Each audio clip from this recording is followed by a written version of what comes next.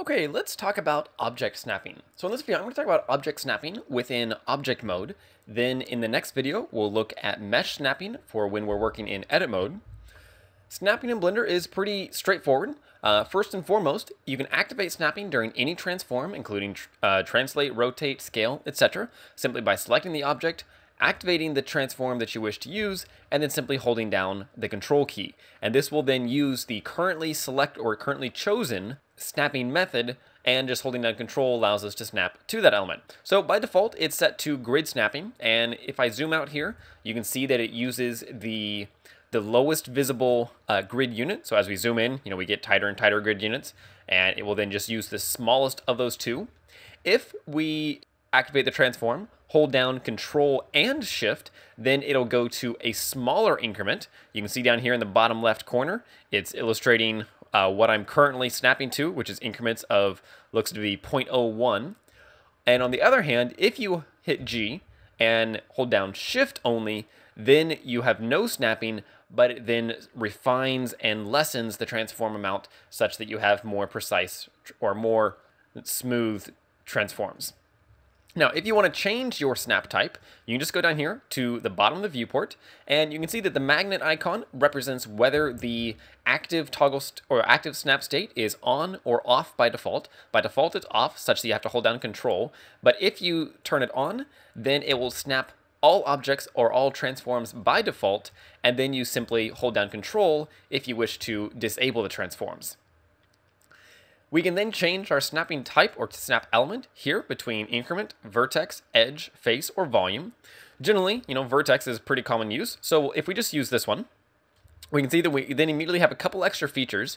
But first, let's just see what it does. If we hit G, start our transform, and then hold down, or actually snapping is already enabled. So we can see if we just move over there, it automatically snaps to those vertices. And by default, it uses the closest one. And we can then switch that over to center, median, active, or whatever we choose. So if we go center, hit G, and snap, you can see it's snapping the object origin of our cube that we're moving over to the vertex of our other object. Same thing, we can choose between median and active, etc., for whichever one you want to use. We also have this button here to align the rotation with the snapping target. Sometimes this can be a little finicky, and generally, is going to be used if you're rotating or something like that. Don't use it very often, but it's there if you need it. We've got the same others, such as edge, face, volume, etc. And these do, exactly what you would expect them to do. Pretty straightforward.